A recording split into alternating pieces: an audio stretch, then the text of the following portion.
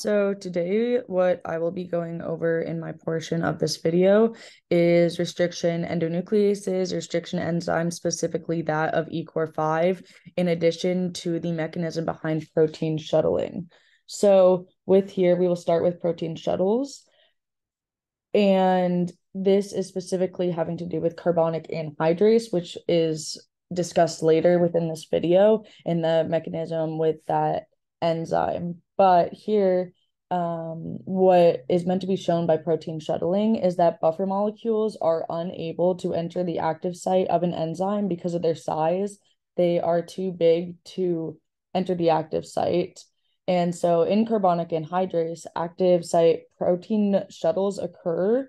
So as you can see here in the diagram, histine 64 is a residue in the active site, which is able to grab this proton and can therefore shuttle it to the surface of the active site.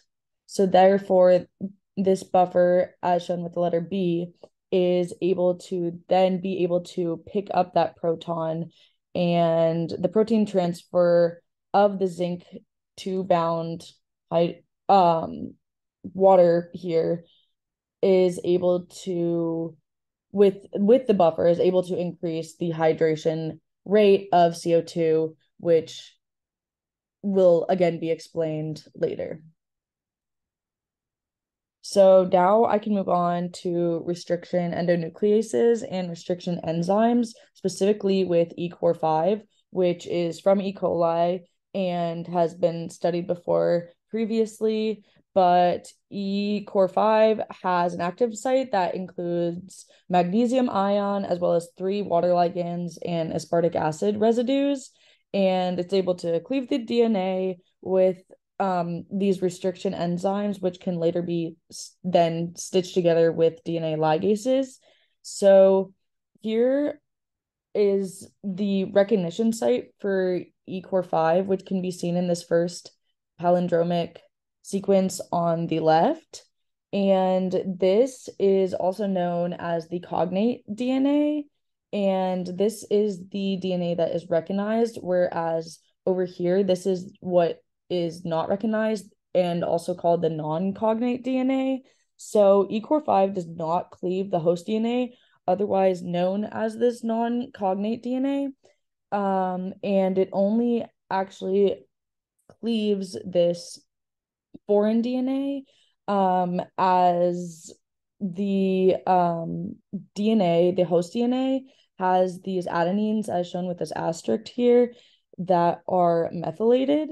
But this cognate DNA can be cleaved, and that's so that the viral DNA can be recognized, so that the host genome is able to be protected from viral infection. So now, learning what occurs in the actual chemistry of E-core5 and in the active site, the phosphodiester bond here, as shown with this pink squiggly line here, is what is cleaved. And this will give up the free 3' hydroxyl and the 5' end, which is attached to the phosphoryl group. And to find out what mechanism occurs in this restriction endonuclease cleavage of DNA, there are 2 different mechanism possibilities that we look at. And so the first mechanism here is that with covalent intermediate, and it's like that of chymotrypsin. And here, an enzyme has a nucleophilic side chain, as shown right here. E is representing an enzyme, and this can attack the phosphorus, which allows for the enzyme phosphorus intermediate here. And then water is able to come in and act as a nucleophile to be able to reestablish the active site of the enzyme, kicking out this enzyme with a nucleophilic side chain. And the second option for possible mechanisms that can occur is through direct hydrolysis, and that this is similar to that of carbonic anhydrase. So you have water in the active site, which can then directly attack this phosphorus right here. And this is in a single step, which is able to form like this complex here where the phosphorus oxygen bond has been cleaved. So in order to find out which two of these possible mechanisms occurs with restriction enzymes, we also have to note that with SN2 attacks and SN2 mechanisms, if a nucleophile right here attacks to give a complex in a single step, it attacks from the backside and then kicks out the leaving group. So here we are showing a phosphorus, a chiral phosphorus, kicking out a ligand with a nucleophile attacking a backside attack. And it's important to note that this causes a stereochemical inversion into the product. But this only occurs with molecules that have chiral centers. And as we saw with E-core 5 above, there is not a chiral center with this phosphorus as it has more than one of oxygens bound to it. But synthetic molecules were able to be made where one of the oxygens here would be replaced with something else, such as a sulfur. And then they were able to create a chiral center in lab. And this led to an understanding that what actually occurs with restriction endonucleases is what happens in direct hydrolysis in the second mechanism that we went over with the because of the inversion of stereochemistry at the phosphorus atom, where the water is activated by a metal ion like that in E-core 5, where I mentioned that there's a magnesium ion. So then if no inversion is noticed, then that is what occurs in the first mechanism.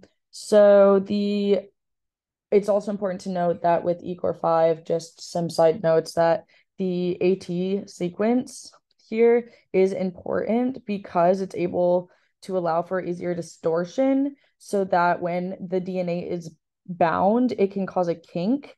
And these 5' terminal G's and C's are also important in the recognition site for hydrogen bonding in order to communicate with the active site, communicate upstream that the kinking is allowed, so that therefore the cognate DNA is able to bind to the active site and then can therefore be cleaved. Okay, so now we're going to talk about carbonic anhydrase, which is an enzyme used in order to accelerate the hydration of carbon dioxide by activating water. This is extremely important in the bicarbonate buffer system and is used to regulate pH within the body. So to begin, we have here the active site of the carbonic anhydrase, which is a zinc 2+ ion bound to 3 histidines.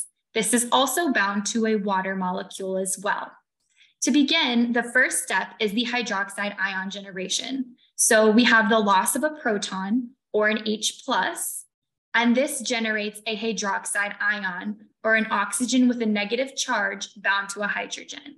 This is again bound to that zinc ion here and 3 histidines. The zinc ion and the histidines create a stabilization of the negative charges within this molecule and throughout this reaction process. So the next step is the binding of carbon dioxide to this active site here. So with this hydroxide ion formation, the water molecule that began as a weak nucleophile is now a strong nucleophile, and our carbon dioxide is an electrophile, so a good group for this nucleophile to attack. The oxygen that has a negative charge attacks the carbon of the carbon dioxide, and the carbon-oxygen double bond moves from here onto the oxygen, which will generate a negative charge on this oxygen here. This again is still bound to that zinc ion and the histidines holding it in place. In the next step, we have the conversion to hydrogen bicarbonate. So this occurs with, as we mentioned before, this oxygen is now bound to this carbon, And this oxygen here has a negative charge, the one that is also bound to the carbon. This generates that hydrogen bicarbonate, but this is stabilized and held together through that zinc 2+ ion.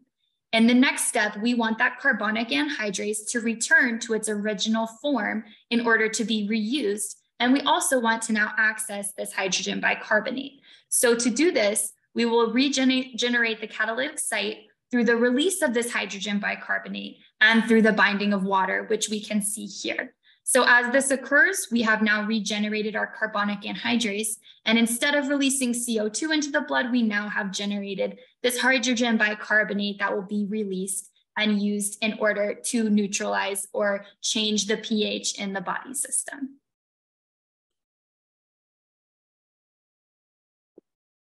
Next enzyme we're going to talk about is enolase, which is an example of a metalloenzyme.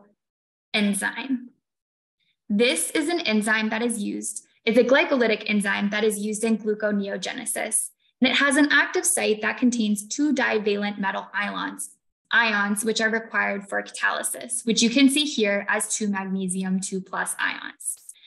Here we have the beginning of the active site. We have a lysine 345 here, which hosts or will act as a general base. And then later on, we will talk about the glutamate here, glutamate 211, that will act as an acid.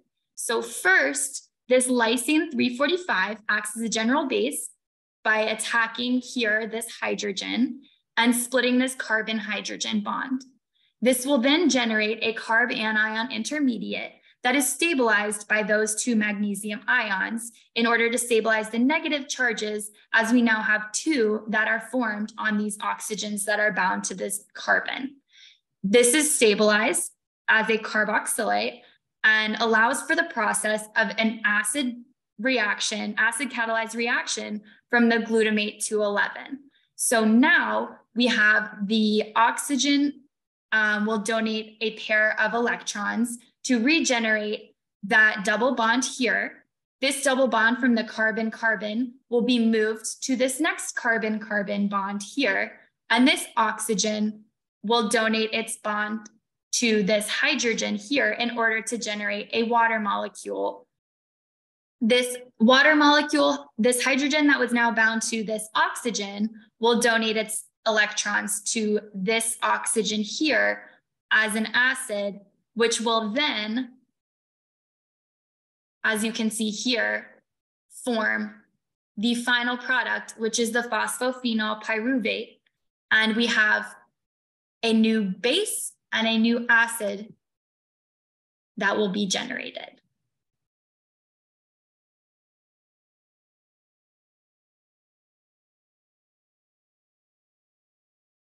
Okay, yeah, so this is the mechanism for serine proteases. So serine proteases are chymotrypsin, enolase, and trypsin. They are enzymes that cleave peptides at the peptide bond. And their catalytic triad is serine, histidine, and aspartic acid. So yeah, as you can see, our catalytic triad is here in gray and our substrate is in orange. And yeah, so the first step is to start with protonated serine and deprotonated histidine.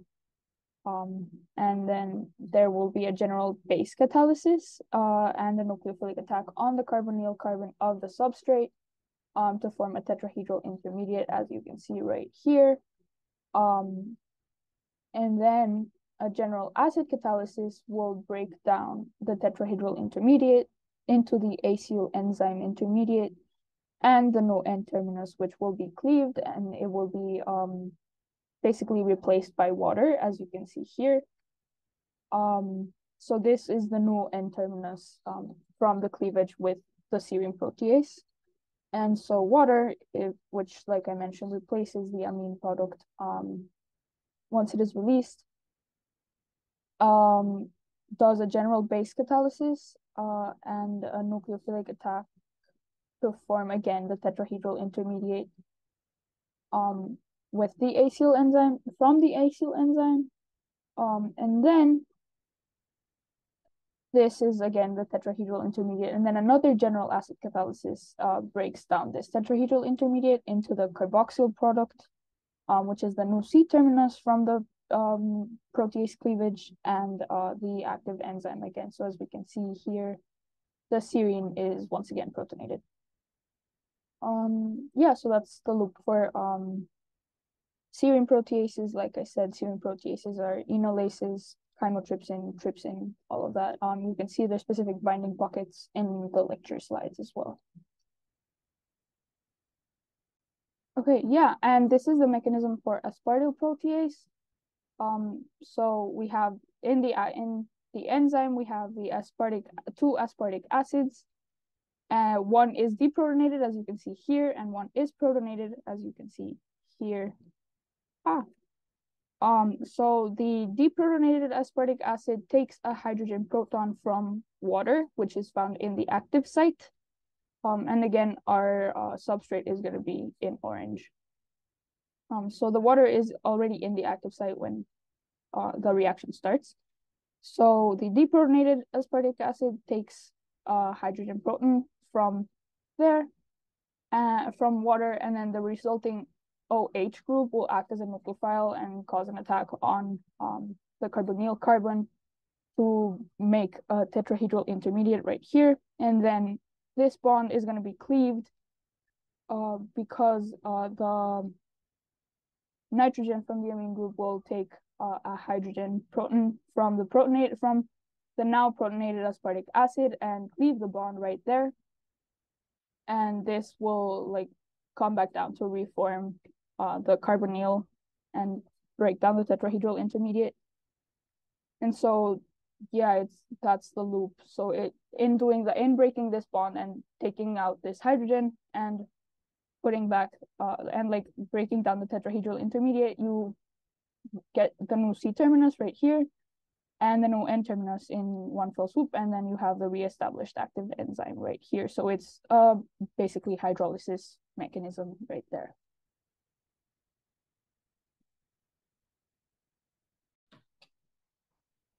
All right. So we're going to go over the mechanisms of cysteine proteases and RNase A. For an example of a cysteine protease, we have papain. It's frequently used as a meat tenderizer. It's found naturally in papaya plants. It's very, very, very similar to the serine protease mechanism. So if you know that one, this one's going to be a piece of cake. Over here at the top left, we have our active enzyme, and then we're going to have a peptide in here. Cysteine proteases don't generally display a lot of specificity, so there could be a number of R groups there that papain would cleave. So we have our histine residue deprotonated and our cysteine residue protonated. Hydrogen bond between them. The histidine is going to take the proton from cysteine to activate the sulfur for nucleophilic attack. So go into the carbonyl carbon, goes up, and then you have your formation of your tetrahedral intermediate. And see, first step exactly the same, just with cysteine instead of serine. Next up, we have the collapse of the tetrahedral intermediate. So this negative oxygen, the oxyanion, it's going to come back, reform your carbonyl, and then your X here, which will likely be the end side of your peptide, is going to take that proton from histidine and then leave the active site. And be replaced by water. Sometimes this step is shown in 2 steps instead of 1. So the first step being it leaving the active site and then water re-entering the active site, but I just showed it in 1. And then you now have your deprotonated histidine, which is going to take a proton from oxygen, take a proton from water, activating the oxygen for nucleophilic attack. It's going to go reform, hit this acyl enzyme intermediate, exactly like we had in our serine proteases. And then we have another tetrahedral intermediate. It's going, then have it collapse. So we have the oxyanion. It's going to come back, reestablish our carbonyl, and then this time the electrons between the carbon and sulfur, they're going to go and it's going to retake the proton from histidine. That way we have the reformation of our active enzyme. And then we can see there at the end, we have our active enzyme exactly the same as we started with. And then we have our carboxyl group with the rest of the amino acid. There is the R. That's really it for cysteine proteases, ping pong mechanism, exactly the same as serine proteases. And so then the other one that I'm going to go over is our, trying to see if I can show it all in one. Apologize for that. We're going to go over RNase. So it tends to be the cleavage of the phosphate to oxygen 5' bond of RNA after pyrimidine residue. So here at the start, we can see we have our RNA chain right here, continue on there, continue on there. It's after pyrimidine, so this top base is either going to be a uracil or I'm blanking, whatever the C one is. It's okay, we'll move on. So on your mechanism, on your enzyme, you have 2 histines, which are really going to be in your active site. So you have histine 119 and histine 12. Histine 12 is going to start off deprotonated. Histine 119 is going to start off protonated. So the way this mechanism goes, we have the deprotonated nitrogen on histine 12. It's going to go and take that 2', deprotonate the 2' group on your RNA ribose sugar, so that oxygen is then activated for nucleophilic attack. It's going to go and attack the slightly more positively charged phosphate. And then I did show the intermediate stage here. Keep in mind, this is all one step. So this is a general acid base catalysis, not general base, then general acid. So we see here now the histine 119 acts as its general acid, donates a proton here, and that's going to really cleave that phosphate, the phosphate backbone. We see that in here from the transition state to the final product, or to the product of that step. So after that, then we have the formation of your intermediate. It's a cyclic 2,3 ribonucleotide phosphate. That's right here. My histine 12 is a little bit far away from the active site in this picture, but that's all right. Let's get the idea. So water's now entered the active site. Histine 119, it's going to go abstract a proton from water, activating it for nucleophilic attack. It's going to go hit that phosphate, bam. Then your carbonyl is going to deform, reform, and then that 2' oxygen, that one's going to go out and take the proton from histine 12. So it's acting, histine 12 then is acting as a general acid. It's a pretty simple hydrolysis for that step. And then very simple, we have our reestablished enzyme, we have our histine 119 down here, our histine 12 up at the top, and then these would be your 2 products. We see the cleaved RNA backbone.